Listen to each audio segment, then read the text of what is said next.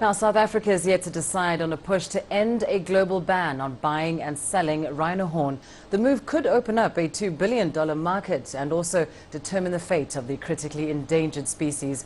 A record 1,305 of the animals were illegally killed in Africa last year. Buying and selling rhino horn internationally was banned in 1977.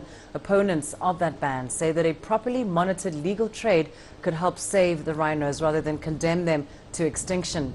Supporters of legalizing the trade say the money could be used for conservation by the South African government, and they believe that working around abolishing such a ban would prove difficult. And I still firmly believe that it's not the demand that is killing our rhinos, it's the way we supply that demand. That's the small answer.